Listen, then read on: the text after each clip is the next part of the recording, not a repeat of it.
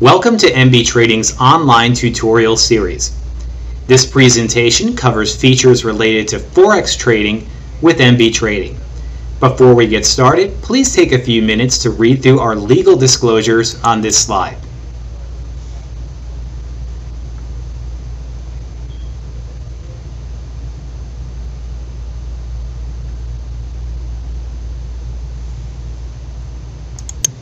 This presentation covers how to use the Desktop Pro charts for various market classes.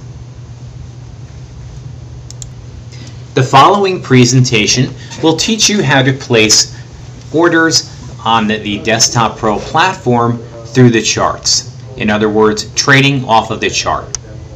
The first thing that you are going to do is to populate your order entry pane. You will do this by right-clicking on the chart and selecting on Show Order Entry.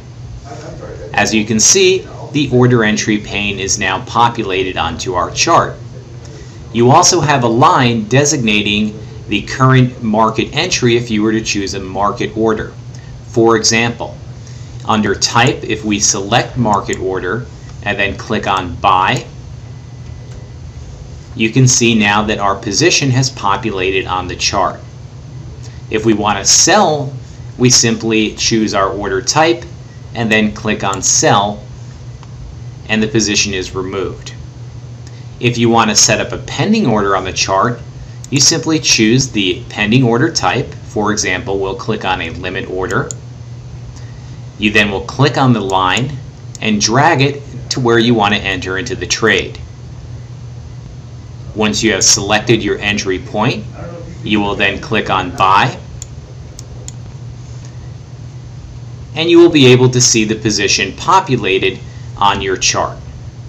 If you want to cancel the pending order, you simply will click on the Cancel button, which cancels it out and takes the position off of the chart. If you want to enter a stop loss or take profit or other exit after you've already gone into a position, you simply do this by choosing the order type. For example, we'll choose a TTO order, and then you drag your take profit line where you want to exit the trade, and your stop loss where you want to put in a protective stop. Once you've set up these two parameters, you simply under Action choose Sell and then click Submit, and your TTO is now set up on the chart. Anything that you do on the chart is also going to be reflected in your positions window and in your open orders window. As you can see, we have a position on the Euro USD and an open order to sell out of the trade. You can also customize your line colors on the chart by going to Drawing, Preferences, and selecting Order Entry. When we select on the Order Entry tab, you can see here that we can set a color for any of our various order entry types, a line thickness, a style, as well as an alignment on the chart. When you've made these changes, you simply click on OK, and the change will be recorded. In our next training, we will teach you how to enter line drawings onto your chart.